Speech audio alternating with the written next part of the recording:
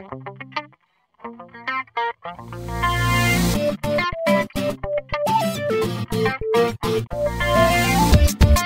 to the project. Mm-hmm. Unplugged and unplanned.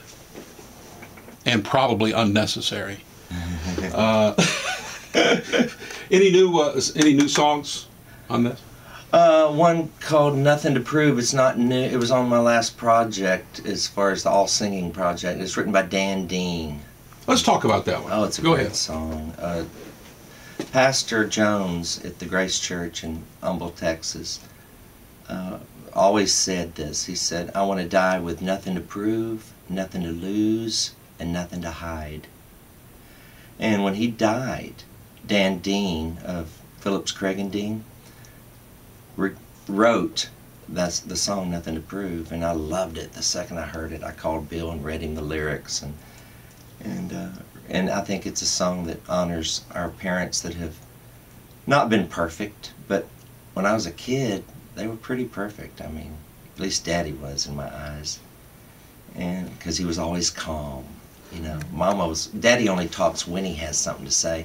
Me and Mama talk until we have something to say. We figure if we talk long enough, something brilliant will fall out.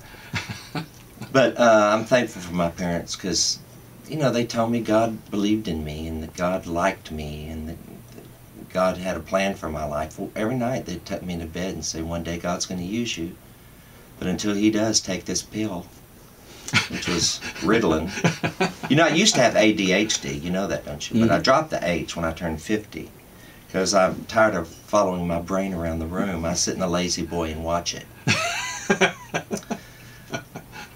But I love that song, Nothing to Prove. And I see it on the faces of people in the audience. I can tell whose parents maybe have gone on to heaven and what the impact they had on their lives, because you can see it on their faces. Personally or professionally, do you feel like you have anything yet to prove? Not really, that I can think of. Because I've never had any plans, really. I wanted to be in gospel music after the Lord called me, especially. And I would go to Estes Park and as a registrant back in the day, and GMA, and just dream of being on that stage, and dream of, you know, Sandy Patty knowing my name. I remember thinking, I wish we were friends, you know. And a lot of those dreams and beyond have come true. And I found out there ain't nothing to them. You know, don't look at us and think, wish you could know us. We're all a pack of freaks. The Bible's full of freaks, frauds, and failures. That's the only kind of people Jesus or God seems to use. So if you're broken and you look at someone like Sandy Patty or Bill Gaither or Mark Lowry or whoever else that comes to your church and sings, man, don't look up to them.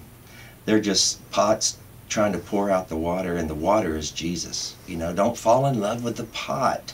Don't put the pot on a pedestal, because they'll let you down. Keep Jesus on the pedestal.